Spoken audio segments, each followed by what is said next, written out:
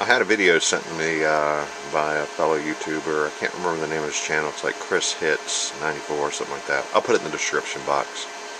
He had a question about how to wire up, his Outback grid-tie inverter. This is a Gtfx2524, and I'll go into that right now. So probably the easiest way is to start from the beginning, where it starts and where it ends up. So the connection going into the inverter, or the AC in, is this 30 amp breaker, which goes to number 8 wire because the run is so long. And I'll show you where it goes from there. And it's 120 volt input, so it's a single pole breaker. You just have a hot, and then your neutrals and your grounds are tied to the bus bars. Then it comes over here next to where the utilities input the house to a disconnect, so that the grid tie can be disconnected. Even though it's got island protection and it's not an issue with feedback, the disconnect is still required. Here it is anyway. I'm not positive about National Electrical Code, I believe it is. And then also labeling that your house has a dual power source.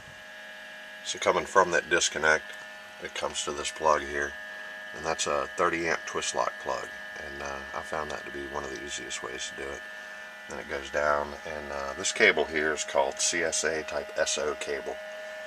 It's kind of like what you see laying on the floors, and industrial cable, and it's 10-3, and then basically it just goes to the AC neutral in, AC hot in, and the chassis ground. Now from here I'll show you how I have it wired, and then I'll recommend how you should wire it, because my system's a little goofy, and there's kind of some backup, so I'll kind of go into that.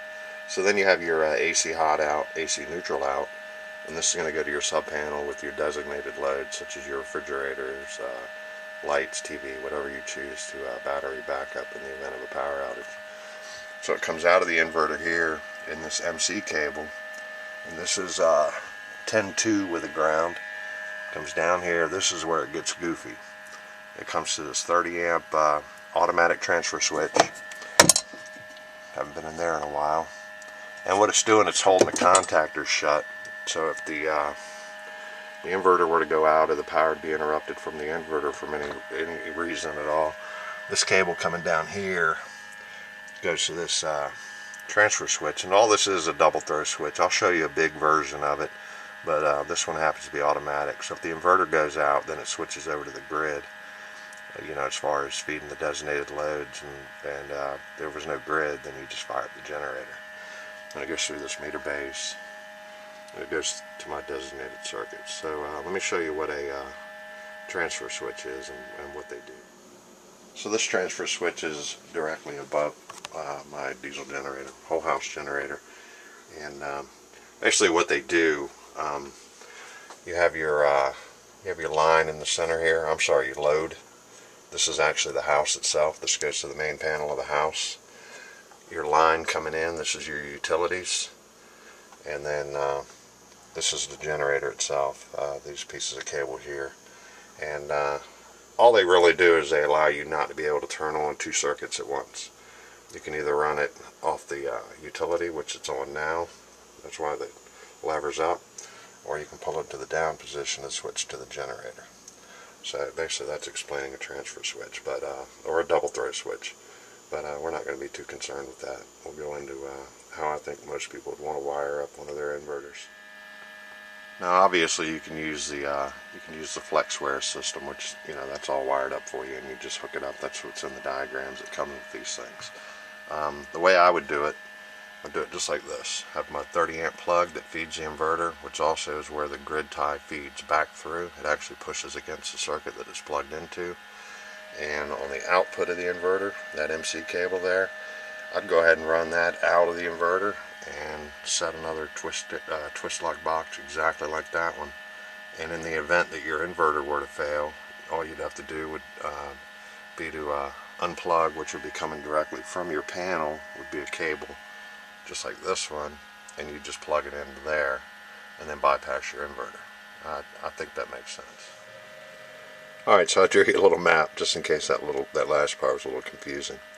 You get your grid, comes to a 30 amp twist lock plug, which is all the inverter can do anyway. Goes through the inverter, comes out of the inverter, twist lock plug, You got your twist lock that comes out of your panel. This can come directly out of your panel. It's legal, you know, especially with that kind of cable. And if you were to have a problem with the inverter, instead of having a double throw switch or something like that, you just unplug the inverter, take your wire coming from your panel, plug it into the grid. It'd be doing the same thing. Now, one thing to remember is these inverters here, if they don't have a battery bank connected to them, they won't work at all. They won't pass power through them. They actually become useless. They don't do anything. So, you know, if I were to turn that switch off right there, the inverter would just shut down. It would shut down the power going out. It wouldn't do anything with the power coming in. So that's kind of something to remember too. And I think that's why they, you know, kind of want you to do a little bypass system in case there's some problems. Now the DC connections are very easy. You just got 24 volts. You got a positive and a negative. Underneath that cover there's some big lugs that you bolt them onto, and then you have a big chassis ground. That's that big green wire, and the other little green wire coming out of there is going to the mate, I think. Yeah, it goes over to the mate, which gives you the information on the inverter. So I think using the cords, you know, is a good way to go. It's really good wire. The twist lock plugs and the receptacles, they're fairly pricey, but it's still probably a lot cheaper than using that FlexWare system or whatever that thing's called.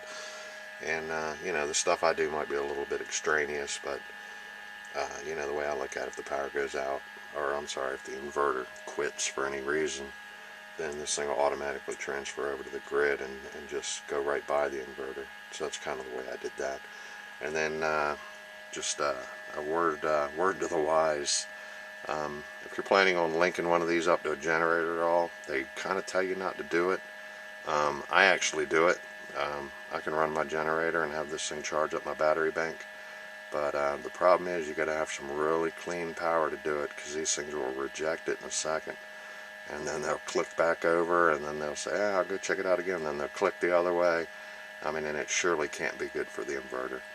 And also, when you're running your generator, if you were on the off-grid with one of these inverters, the grid tie is actually going to push against your generator, which is not a big deal, but it can get confusing for everything. So that's just something to think about. They just don't recommend doing generators on these at all, but I do it because I'm an idiot.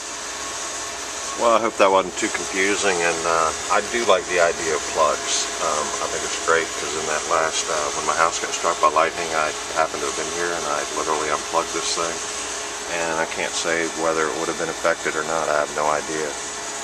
But it absolutely did take out both of those charge controllers. In fact, they still smell bad. I'm probably going to try to fix them, but we'll see. Anyway, hope that was helpful. You guys have a good one, and we'll see you next time.